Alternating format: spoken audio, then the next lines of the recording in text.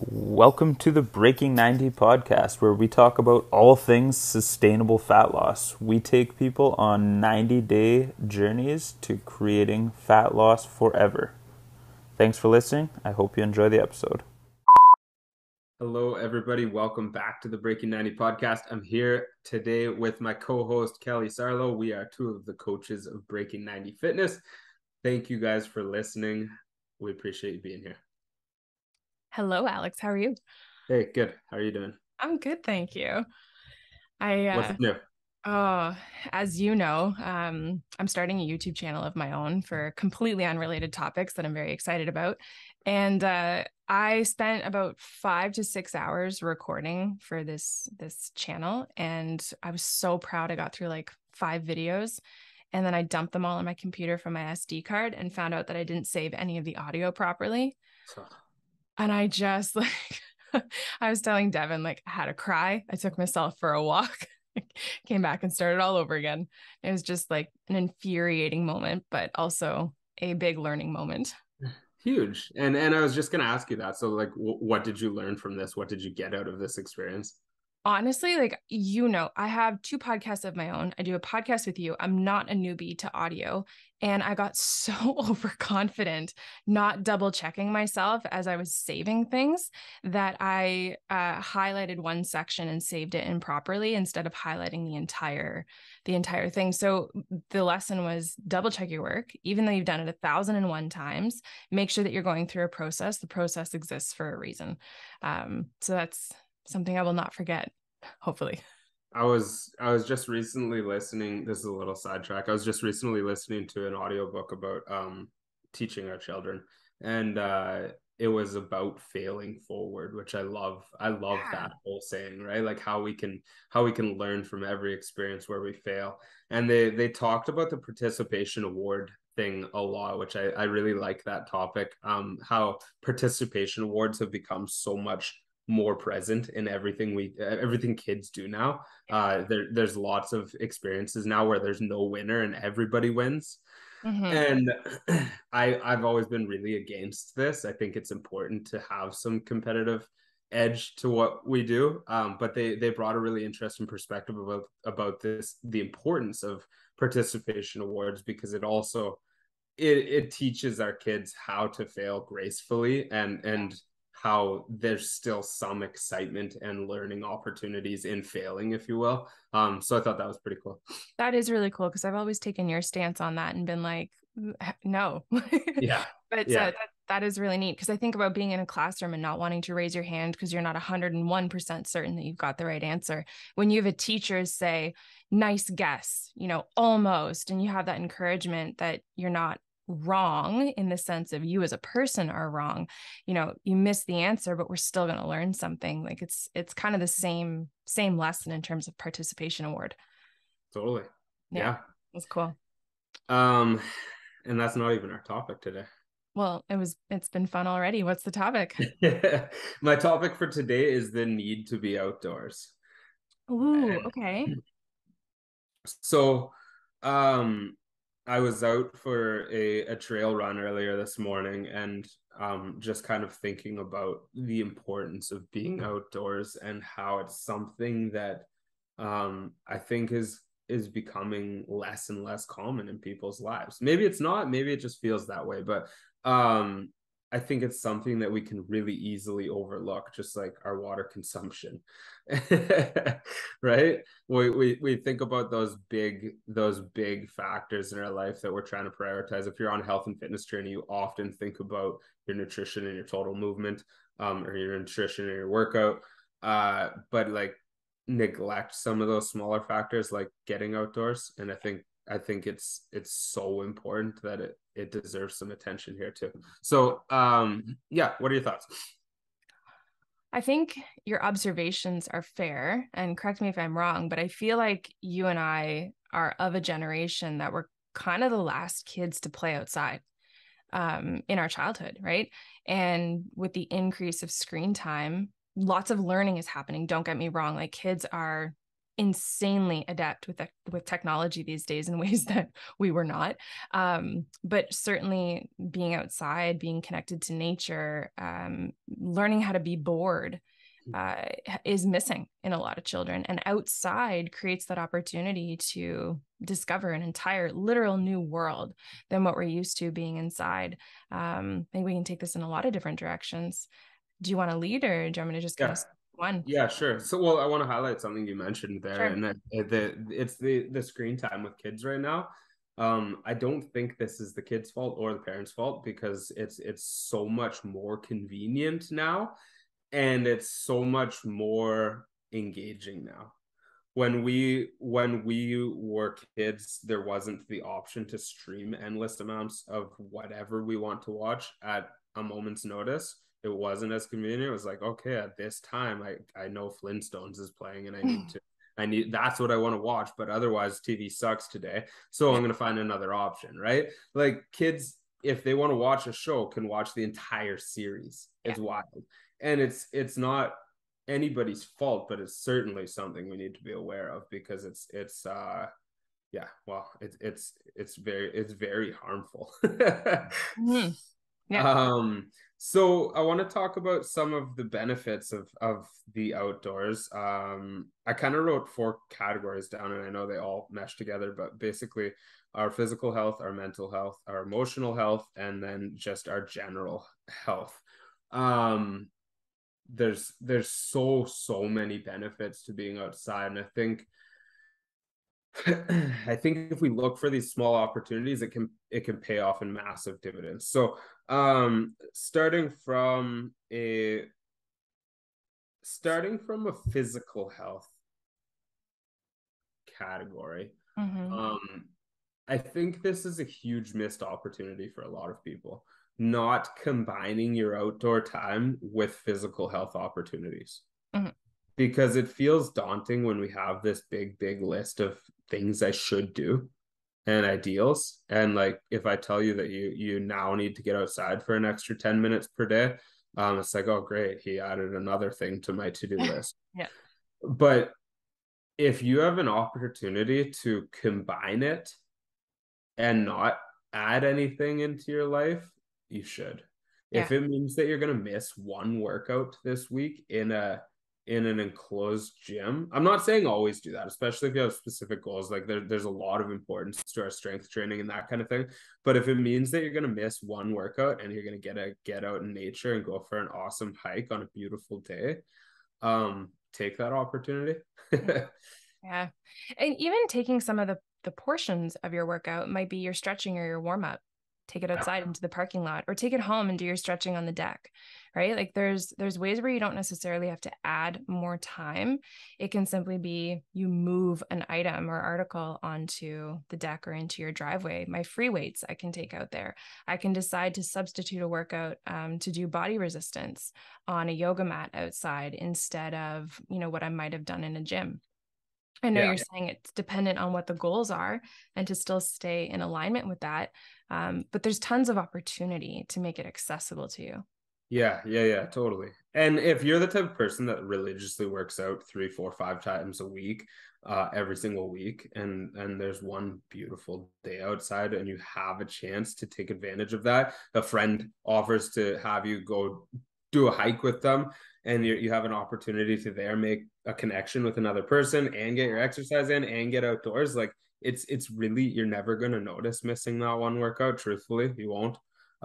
We all get sick and miss like 3, 4 weeks here and there for vacation and whatever injuries. Like, one workout isn't going to affect your progress, especially if you're substituting it for another form of physical activity. Mhm. So I think that can ease a lot of people's minds when they're like, I just don't have the time, I need to get my workout in, it's so important. Yeah. I think, so far we're just talking about being physical outside, and there's plenty more opportunity, right? Like, I have a coffee religiously every single morning with Karen, and Cool. we could easily take those coffees from the living room onto the deck or onto the porch or on our walk with us, if we do want to be physical, right? Like, there's an ability to just take the activity itself even if it isn't physical, and enjoy that outside. We can take our meal outside on a lunch break instead of sitting in the cafeteria or the lunchroom, and just enjoy those 10 minutes of fresh air. Absolutely. Devin and I, for like as long as we were able to stuff Emerson in a stroller, would have our, she drinks tea, but I drink coffee. So we'd have our coffee and tea while walking the waterfront because it was beautiful. We'd get outside. It wasn't about like the exercise component was a bonus. Don't get me wrong. But it was just like the most beautiful way to get in those extra steps and exercise and connection with each other, as long as we could stuff him in that stroller. Now that we can't, that's certainly something we miss, but he's going to get to the age now where he'll be able to bike along with us, right? So looking for those type of opportunities is massive. And you just combined another piece that's really important is the connection of quality time with other people, right? And you can do this with alone time too. That's a different kind of connection as well. That's vital to your mental and emotional health.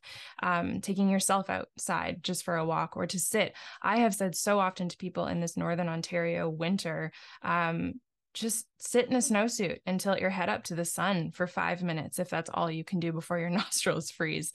Like that little amount of time where you can get some fresh air and some vitamin D, which I'm sure is a whole other topic, is so important to your overall health.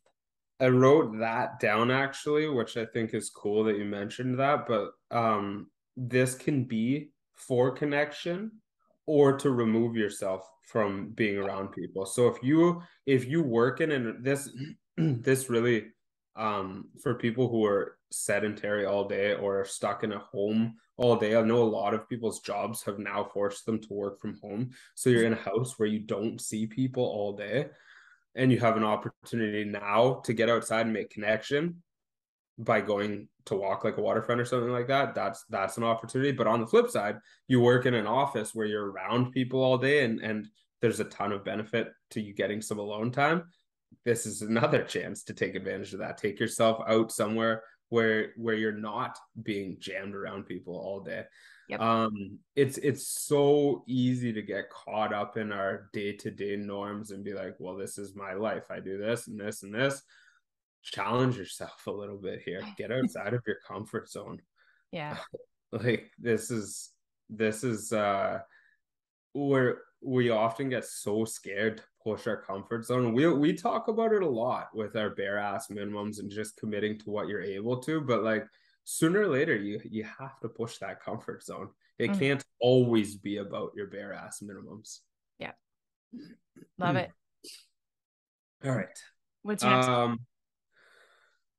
They all kind of mesh together. So from a mental health standpoint, I wanted to talk about the payoff in a stress, anxiety, and sleep side of things. So it's not just that it makes you feel better, it's actually making you feel better. Like this isn't just a mind trick. There's actual things happening here that are going to help you lower your stress levels, lower your anxiety levels, and help you sleep better.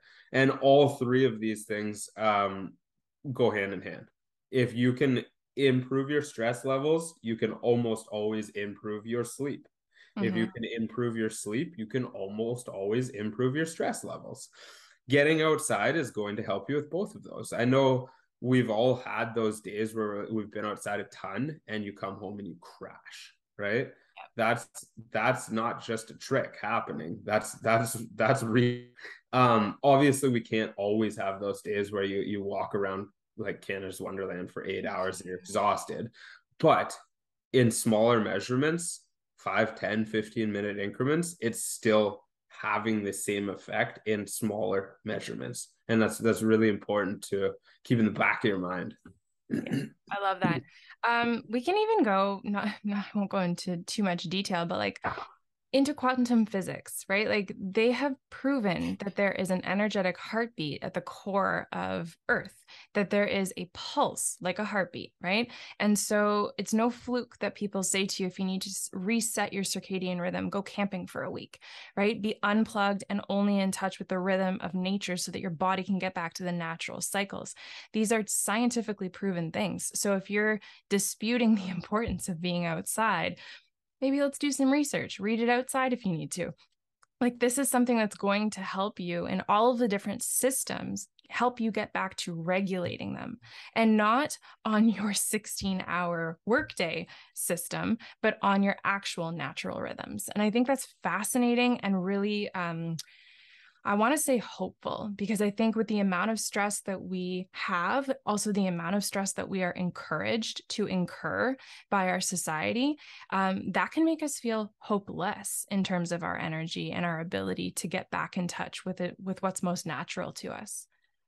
Yeah, that's awesome. I need to circle back to the physical side, but I won't do it yet.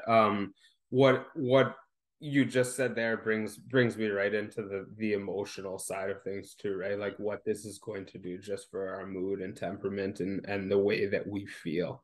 Yeah. When you do take that time for yourself, it's always going to a ton of clarity on whatever it is that's clogging up your mind right now.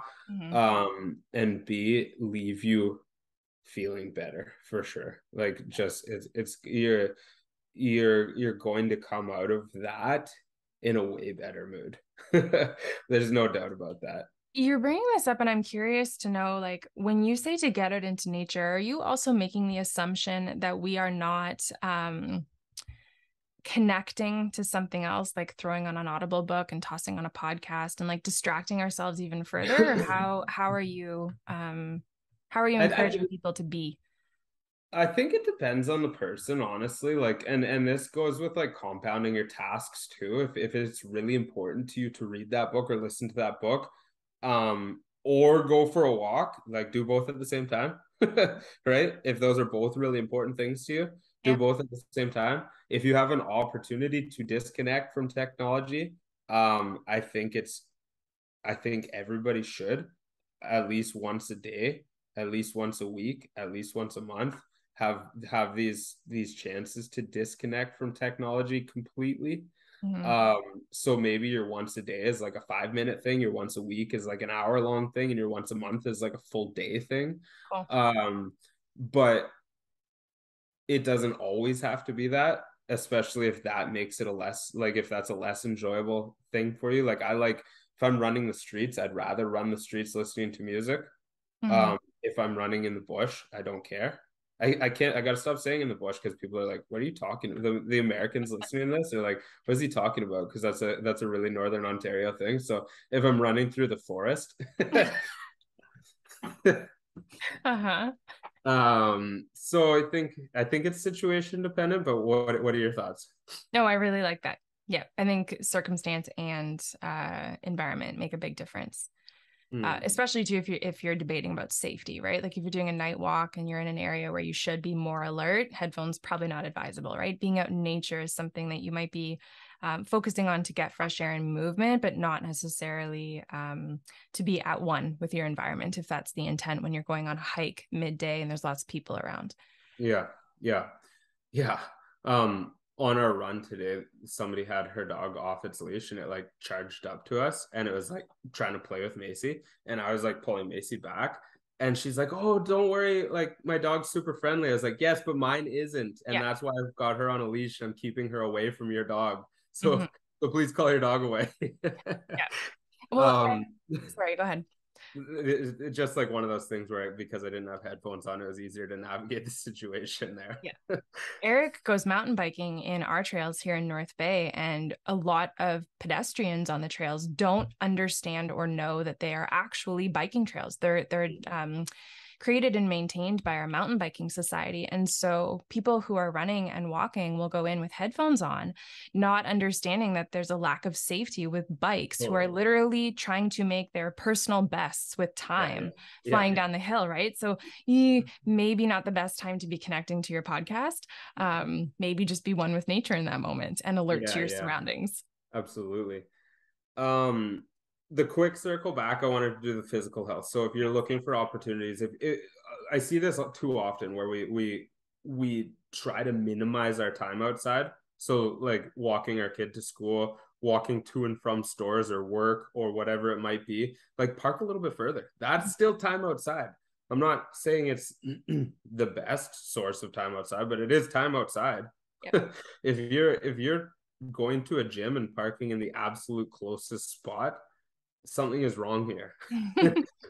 We're going to the gym to exercise, so extra steps aren't going to hurt you. Yeah. Or like park a little bit further. Spend those 2 minutes outside walking. That's the one thing I wanted to add that I forgot to the physical side. So, okay. So from a general health benefit standpoint, it's going to improve our immune systems.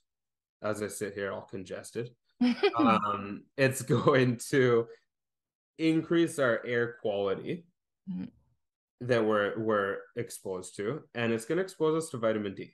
And those are just three. Like there's a lot more that can go into this. I don't want to pretend to be an expert on all of this because I'm not. But those three alone, massive, massive impact. Increasing your air quality when you're stuck in a stuffy building all day long. Being exposed to that fresh air, like that's a real thing. The vitamin D exposures, I know there's been a lot of research on vitamin D in the past few years, and a lot of people are supplementing vitamin D now, which is fine. But if you can get it naturally, do it. Right? Like if we can increase our natural exposure, it's always going to be better. Just like eating real protein is better than supplementing protein. Anytime we can do this naturally and get away from medications and supplements, like why not take that opportunity? And then the improvement to our immune system, especially now while our immune systems are in a big recovery state from being exposed to less people over the past couple of years and wearing masks a lot and not being out around snotty little kids all the time. Now more than ever, we need to work on increasing our immune systems, right? Yeah, that's awesome. That's everything that I wanted to cover. I'm going to kick myself because I probably missed something here. We'll have a So part two. what's that? We'll have a part two. Yeah. So my challenge for you guys listening to this, challenge yourselves. Be willing to step outside of your comfort zone and find an opportunity to include this into your normal routine. If you can't do it daily, don't fall into the all or nothing thinking. Look for a couple times a week where you can include it.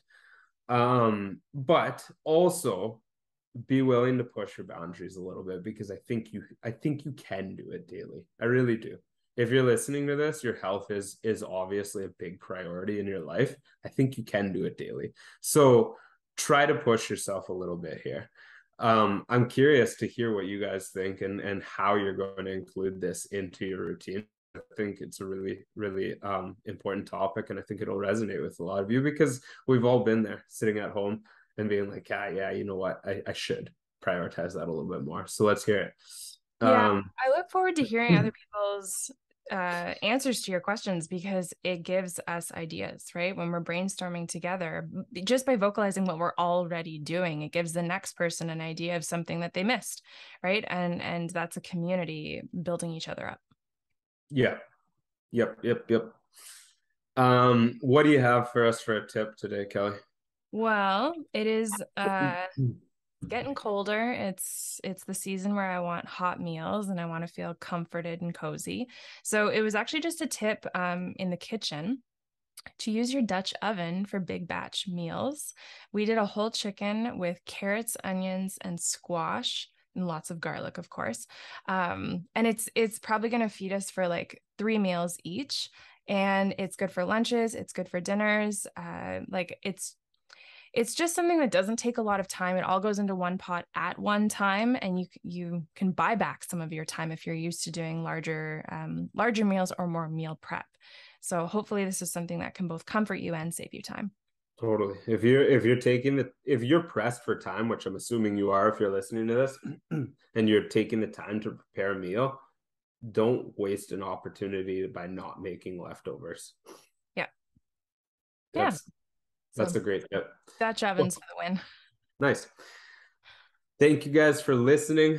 I hope you enjoyed it. I hope you took something from this episode. Make sure you reach out and let us know if you listen to this. And also, we'd love it if you shared it to your social media. All you have to do is take a screenshot wherever you're listening and share it to your Instagram story and tag us in it so that we can see you guys listening.